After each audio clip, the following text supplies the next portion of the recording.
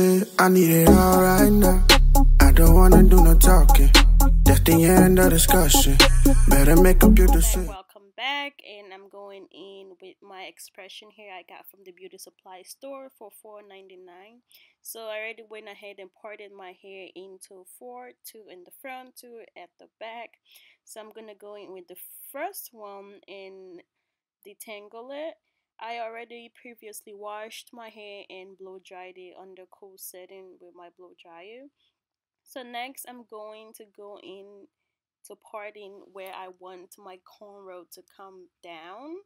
So I'm gonna keep parting it to my satisfaction, as you can see exactly what I'm doing.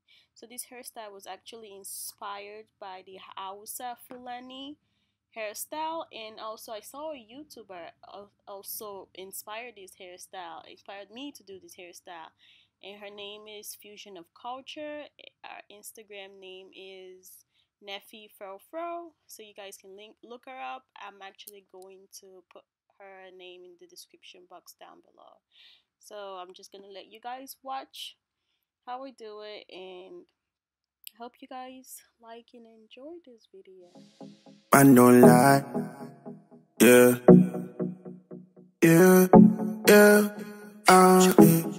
Ça passe no delay.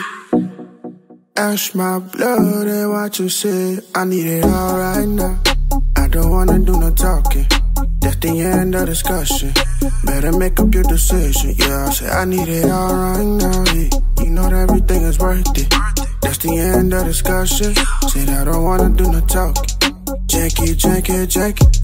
Niggas speaking Spanglish. I don't understand it. Janky. Niggas speak my language. I need all the cabbage. Oh, I go get my savage. Janky. I don't fuck with jankies. I don't need no jankies. I don't like no jankies. Janky. Oh, please get this shit off. I don't like no jankies. Please get that shit off.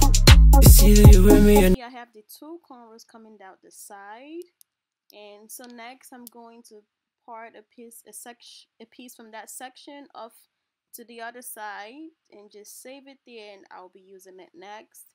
So the next cornrow I'm going to make is gonna go the opposite direction from the one going downwards. So these will be going upwards to meet in the middle. I need it all right now. I don't wanna do no talking, yeah. That's the end of discussion. You better make up your decision, yeah. Janky. Niggas speaking all the Spanglish, yeah. I don't really understand it. No, I don't really understand it, yeah. Man don't like the way, please don't make mistake. Man don't like the fit. Not how I was raised. Side by side, no delay. That's my blood, yeah. Watch him say, I need it all right now. I don't wanna do no talking. That's the end of discussion. You better make up your decision, yeah. I need it all right now. You know everything is worth it. That's the end of discussion. I don't wanna do no talking. Janky.